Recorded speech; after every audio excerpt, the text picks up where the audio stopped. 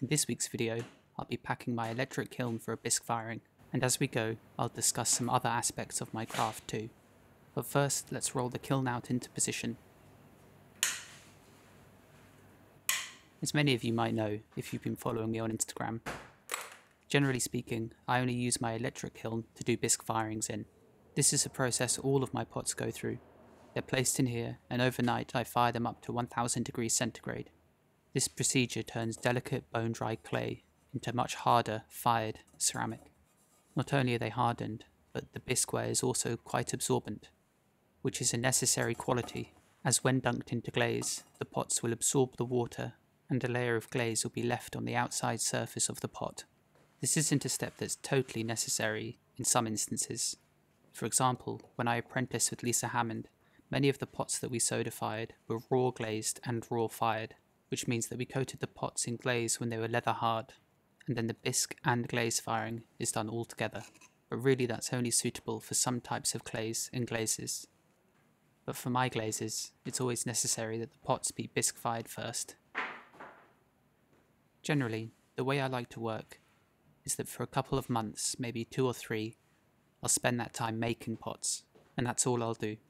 Once the studio has reached full capacity, and I've run out of wearboards and shelf space, I'll then pack and fire numerous electric kiln loads, after which I begin a marathon waxing, glazing and gas firing session, which can take up to a month.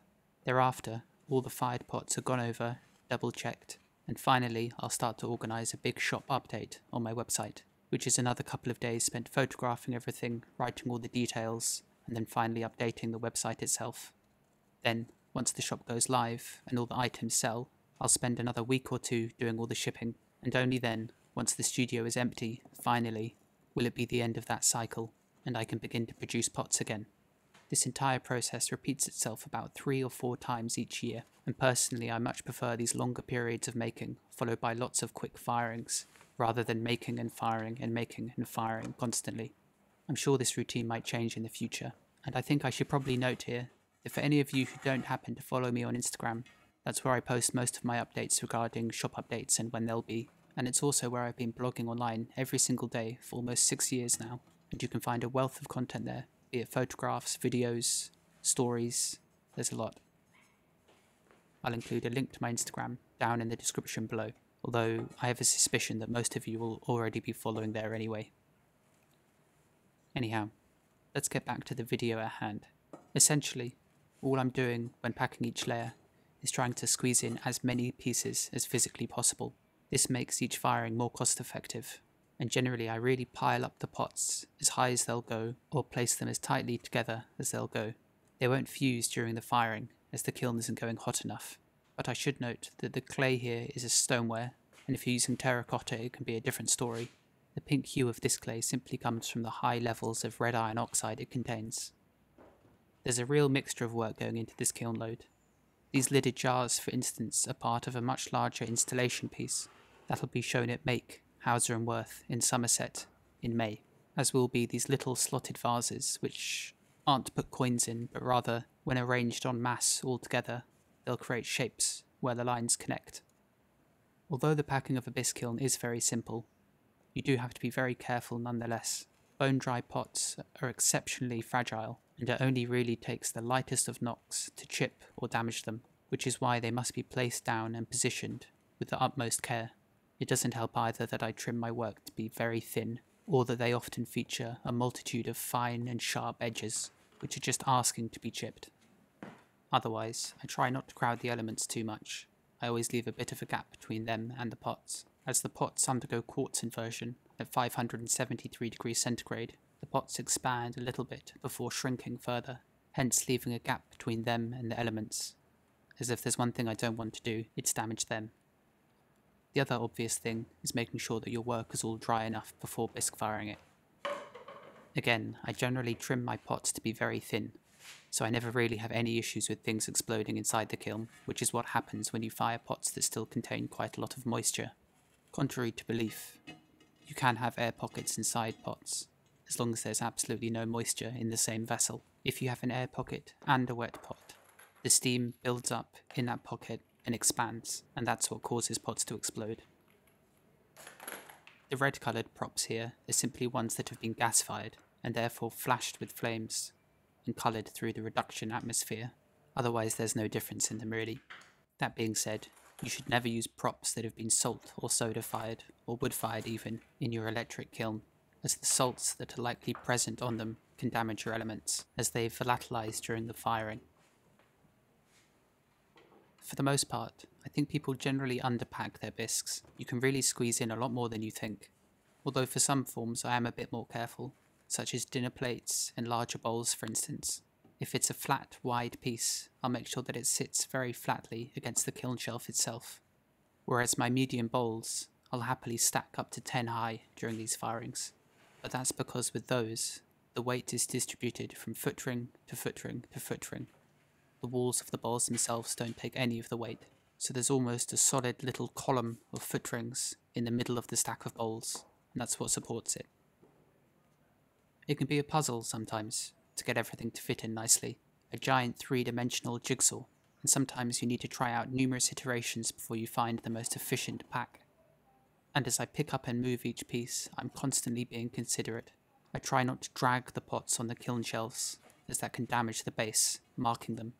For the same reason, whenever I'm gripping a pot with one hand, I make sure that I don't squeeze too hard, as it can be quite easy, simply via squeezing, to crack the piece, and sometimes it won't make itself known until the piece is glaze fired. The electric kiln I'm using at the moment is a Rohde TES 200, so it has a 200 litre capacity compared to my gas kiln which has a 340 litre capacity. Although as the pots in the bisque firing can be stacked, I can always squeeze in way more in the electric firings as compared to my gas firings. I'm also currently beta testing Rohde's new electric controller, which means I can see what my kiln's up to, track its temperature and select programs from my phone, which feels very futuristic. My bisque firing schedule is pretty simple though. I simply fire at 65 degrees an hour until 600 degrees centigrade.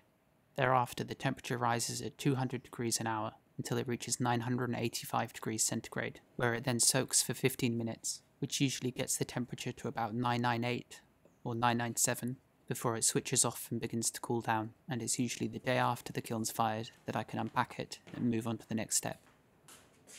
And lastly, I kneel down just to check that none of the pots are sitting too proudly.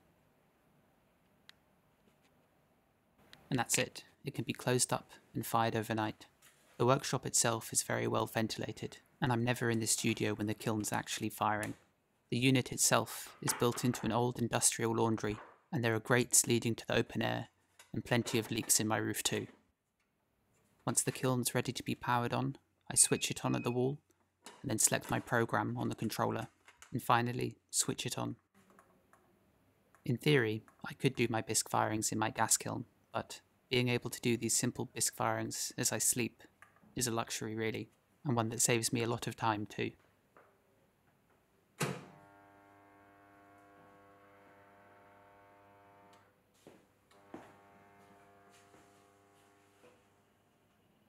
This is the same kiln the following morning, and as you can see it's still far too hot to open, so usually I won't actually unpack the kiln until the day after this. But once I'm finally ready to unpack, I switch the power off and then lift the lid and see what's inside, which, as this is only a bisque firing, there's never really any surprises. Although for a brief moment the clay does take on this wonderful pink hue, but sadly that's lost once the pots are glaze fired. The pots are then carefully unpacked and placed on these wear boards, ready to be moved over to the wheel, where I'll then begin to wax them. And although the pots are much harder, and therefore are more strong too, I still handle them with care, as it's still very easy to chip those delicate edges. There are two, of course, pots that I won't carry on the wear board, such as those teapots on the top layer you saw me stack earlier, or anything that's more susceptible to wobbling over. I've dropped wear boards of pots like this, and trust me, it's not worth it. I actually glazed and reduction fired many of these pieces on the 19th, on Friday, so hopefully I'll be able to show you some of the results very soon, although some will have to wait for the exhibition in May, although I may very well be posting some photographs over on my Instagram too.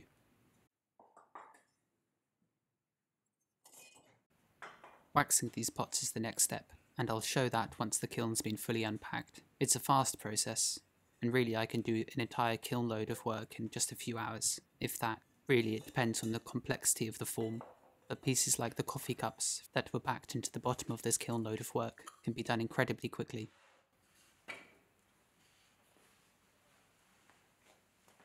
Otherwise, there's very little to add about how I unpack a bisque load of pottery. As each shelf is drawn out, I make sure that I don't bang it into the soft brickwork. The insulated bricks these kilns are made of are very fragile too, and it really only takes a very gentle knock to scratch or damage them. I was actually invited by Rohde to go and see my kilns being built, so I flew to Vienna and then we drove to the Czech Republic to the factory. I'll quickly include a few photos here, but it was a fascinating experience. I truly had no idea how handmade each kiln was, and I certainly didn't think that each brick would be hand ground into place. It was honestly a fascinating experience. And this here is my gas kiln itself, which was quite amazing to see. Thanks again, Rohde. I'll be doing a lot more gas firing soon, so expect to see a lot more of that kiln. And I'll also use this moment to see if you guys are actually interested in seeing more detailed gas firing videos about the reduction process, the way I do it, and so on. Let me know in the comments. Packing and unpacking the bisque kiln is actually quite a quick process really, and as long as all your pots are ready to go, I'd say that packing and unpacking only takes about half an hour to 45 minutes or so, depending on the size of your kiln of course, and depending on whether you've decided to film the entire process or not, which certainly adds some extra time. But really, that's all my electric kiln is used for, bisque firing, which is probably why it's in such good nick, as the temperature inside never really surpasses 1000 degrees centigrade. Anyway, I'll include a few steps here from the next part of the process: the waxing, the glazing, and the packing of the kiln. The wax I use is a really simple, bog-standard wax emulsion, which I'm pretty sure most pottery suppliers will sell. I take this emulsion and I water it down just a touch with some boiling water before giving it a good mix, which helps it to brush on much more neatly. In the past I've used both beeswax and paraffin wax too, heated in a small pan or over a table light candle, both of which work wonderfully too. And as for a brush, I use one just like this, which has relatively fine bristles, which I think also helps it to brush on a bit more smoothly. The pots are then tap centered into place, and the wax is brushed on, with an extra dab placed over my maker's mark, just to make sure it's totally sealed. The key to brushing it on smoothly, and your pot not moving, is to not let the brush drag whatsoever. So as soon as I feel any friction, I either get more wax or I rotate the brush to move onto an area that has more wax on it. But that's essentially all there is to it, and it's a process I think that benefits immensely from being able to tap center, as it's this step, if done slowly, that can really add on the minutes to your workflow. I do have a much longer video all about tap centering, which I'll link to now, but essentially it's the process of tapping the pot in a specific place until it spins on its central axis, perfectly in the middle of the wheel. It's one of those skills that just requires a knack, and I won't go into detail in this video about it, but I can't recommend enough taking the time to learn how to do it. It's so incredibly useful. The next step for these mugs is glazing. Each is grasped firmly with a pair of tongs before being submerged into the glaze for about 4 to 5 seconds. How long it needs to be submerged for is entirely dependent on the type of glazes you're using and the thickness of your clay. What I'm telling you in this video is simply what works for my pots. For your own practice, you might need to do something entirely different. This is the quick part, really, of the glazing. It's the step that comes after that takes much longer, and that's the cleanup. So this is the same glaze, but about a day or so later, and you can see just how much drier it is. All the water has evaporated from the clay body, and this leaves the glaze surface being very powdery, and therefore much easier to clean too. So I just spend a few moments wiping over any tong marks and cleaning up some of the pinholes that appear and any of the stray drips too. Really, the neater it looks at this stage, the neater it'll look once finally fired too. Once the walls and the inside of the form have been gone over, I then use a wet sponge to clean over the base. Although the wax has acted as a resist for most of the glaze, there's still a few droplets that have settled onto it, so I sponge those away, and then I very carefully sponge the line where clay and glaze meet, to make it as pristine and perfect as possible. This really isn't a process that can be rushed, and it's one that takes a lot of time, especially if you consider that I'm doing this to probably 400 to 500 pieces in one go. And if I ever do get an apprentice, I really hope they like cleaning up glaze. And that's it. Now this pot's ready to be packed into the gas kiln and fired, alongside all manner of other pots. Like I mentioned previously, I'm going to be doing a lot of gas firing soon, so expect to see lots more videos about this process and others like it coming soon. And I should mention, the kiln that's being packed now is my gas kiln, the same one you saw being built earlier. It's been firing wonderfully so far. I just hope everything's okay when I come to unpack it tomorrow. This little clip here was just filmed as I was lighting the kiln earlier on Friday morning. The flames kept nice and low so it can heat up gradually for a couple of hours before reduction starts. And that's all for this week. Thanks as always for watching, and I'll see you next time.